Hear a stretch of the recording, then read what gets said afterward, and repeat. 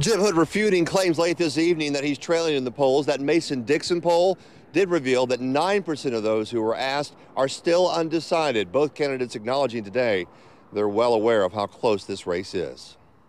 But our poll numbers are showing that we're at 46, 42.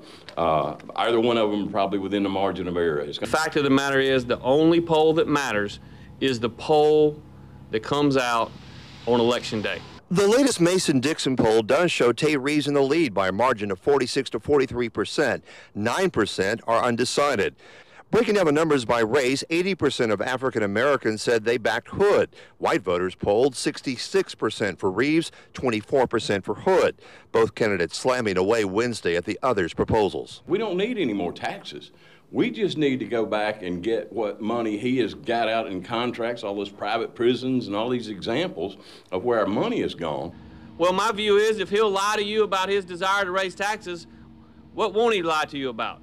Less than 2 weeks until Election Day, and both candidates say they know it is going to be down to the wire. It's going to be a very close race, and we will hope to get our vote out. We hope people realize how important this election is. This race is going to be close. It's going to be a close race. What's going to decide the outcome is who actually goes to the polls and vote.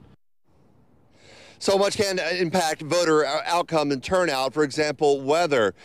4 years ago, the voter turnout in the state was 40% for what many consider a more contested race. 8 years ago, the turnout numbers were around 49%.